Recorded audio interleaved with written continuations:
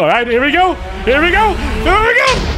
Well, Merry Christmas. It's time for something absolutely insane. At this point, you know about my addiction with Create Mod trains. It's no secret that I love them. Just the train tracks. Look at this. But Create Mod trains have one problem. When you make a train with Create and you assemble it, you can't change any of the blocks on the train. And that is pretty sad. One of my first ideas I had when they added trains to Create was to make a base on a train, but you can't interact with any of the blocks on the train. So no sleeping in the beds, no crafting in the crafting tables. And that sounds like a pretty bad base to me. But today, the Valkyrian Skies team released Create Interactive. And let me tell you, there's a reason why we have a train buffer here. This thing makes a difference. This is gonna be so cool. So this is my first time looking at it. I just downloaded the mod. I have no idea how it works. So basically, when you make a train, right, you glue everything together and you assemble it.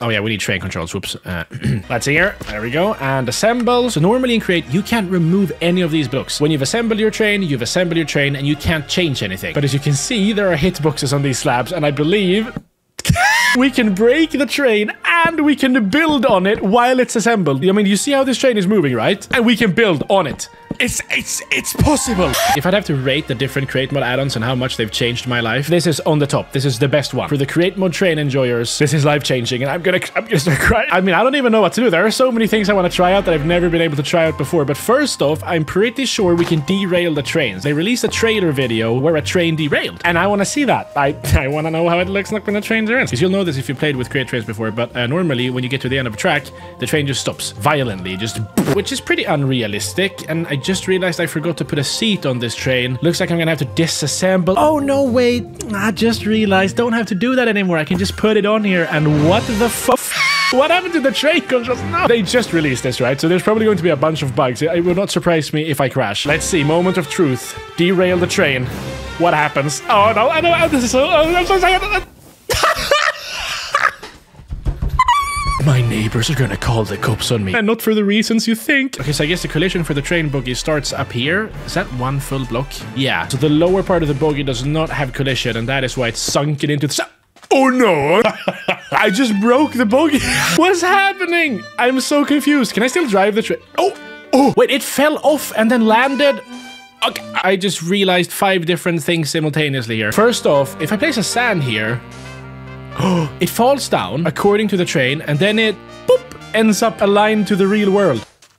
I just realized that if you've never played with Create Mod trains before, you have no idea how cool this is. You're just gonna watch this and be like, yeah, well, what do you mean? It's a train with physics. Why would it not move? But this is a game changer. So I want to know what happens if I drive the train. Can I control it? I cannot. It appears the train is no longer sitting on a connected track. So normally you use a wrench to move a train. I don't know if we can do that with this little physics object. Yeah, I'm pretty sure the train is here.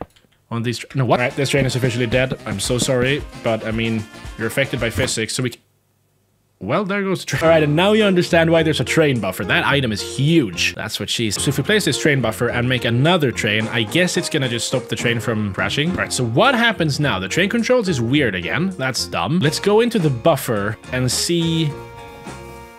Nope, we derailed again. Okay, making another train for the 5th time in a row. Okay, let's go into it slowly. Slowly and peacefully, right into it. Will it stop us? See, we're going over the thing. I can see that the wheels are going over the end of the track. Are we gonna drive straight over? No, it's a derailed train. But it stopped here now. Ow. Okay, maybe the train buffer just doesn't have its feature yet. Or, you know, it could just be that I'm incredibly dumb, which is usually the case. Oh, and by the way, I'm like 2 subscribers away from 500,000. Please subscribe. Time for test number 2, and that is a train crash, my friends. We're gonna make one train over here. Boom, bam, boom, smack, and another train over here. And I want to drive this train, but we need someone else to drive this train. And I'm alone, so we're gonna have to get a mob to do that. I'll make a friend. This is what I usually do. Okay, so these trains are different, right? Can we still make train schedules? That is the question. I want this chicken to go to station goal. I have no clue if this is gonna work. Let's see. That works. Okay, that is good. All right, here we go. Here we go. Here we go. Yeah, so it seems I am in an unfortunate situation. Oh, we're floating. My train's got buoyancy. That's cool now. Just got a floating train. Where's the train? I just...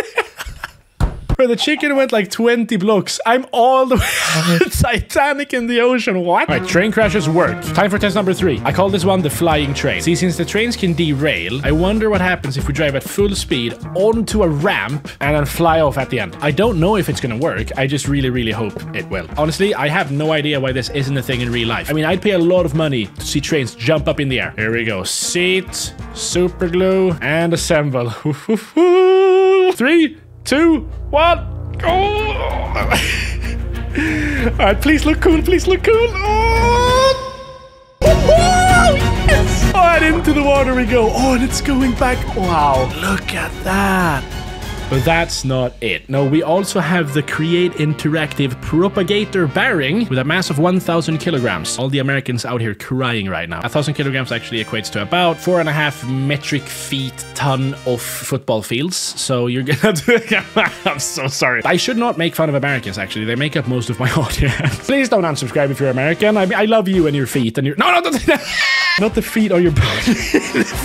All right, Cal, you're about to see something revolutionary. This is the propagator bearing, and I'm not sure how it works, but I'm guessing it can make things spin. So let's place a block on here and right-click it. It spins. And the thing is, we're used to this. It's just a normal bearing, right? I mean, if I show you this here, the mechanical bearing, we do the same thing here. We place a grass block on top and right-click. See, it's literally the same thing, except for the fact that it's not. If you make a mechanical bearing and create and turn it on, you cannot interact with the blocks on it. But now you can. What? Look, we're spinning! This means you can actually make a spinning base on top of a bearing. Look at this. I'm building in a spinning world. Okay, check this out. If we build this thing, I'm getting dizzy by just looking at this. If I go into here, I can live my life in here. I would not know. You see, this looks like it's standing still, but then we look out and we're moving. This is so huge. I mean, we can even crouch on here. We can go out. Okay, I fell off. We can build. I wonder, wait, does fluids work?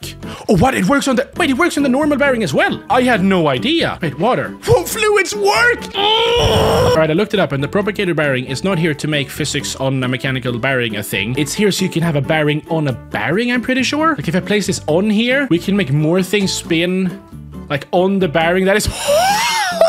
This might seem like a very specific thing to want a bearing to spin on top of a bearing, but let me tell you, this has been a dream of mine for a very long time. If you go back in my channel, there's a build battle I made where we made amusement park things, like amusement rides, and Rage Plays Games was in that video. It's the first time I had him in a video. Very, very cool person. You've probably seen his videos. And in that video, I wanted to make a duck ride. I wanted to have a mechanical bearing in the center, and then arms that went out like this. This is gonna look really bad. And then mechanical bearings out here so I could spin where you were sitting, right? And it was actually when making that video that I learned that you couldn't place mechanical bearings on top of, you know, already active contraptions. Okay, talking to you, and boom. Okay, goes up, and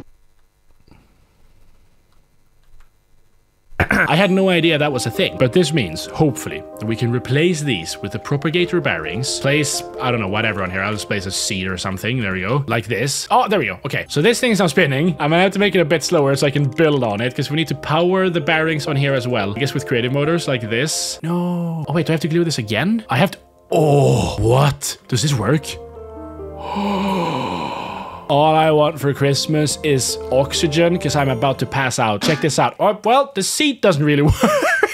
Crazy stuff right here. You know what I really want to do now? Create mod survival on a spinning world. Like, I'll get a mechanical bearing, build an island on top of it, and then just make it spin, and then survive on that small little spinning island. That would be fun. I know you don't want to listen to me talk about how awesome this is. I've been doing this for like 50 minutes. I'm gonna have to cut out so many "this is awesome" sentences, but it really is awesome. And I have one final thing I want to test out. One of my first Create Mod Train videos was about making a base on a Create Mod train, which I realized pretty fast that you can't do, because obviously you couldn't place any blocks or interact with any blocks on the trains. But with what I've seen today, it looks like we're going to be able to do that. And I mean, if this works, I'm going to have to make an entire video about just this, because this is going to be so cool. This is the train, right? And please, I need this to work. Let's see. If I place water on here. Oh my. Oh my. Well, as you can see, the water is moving and flowing on the train. And I mean, if the water is working, everything else works too. We can finally make a fully interactable Create Mod survival train in the next video, because I've actually screamed too much while making this video. So the cops are outside right now banging on my door.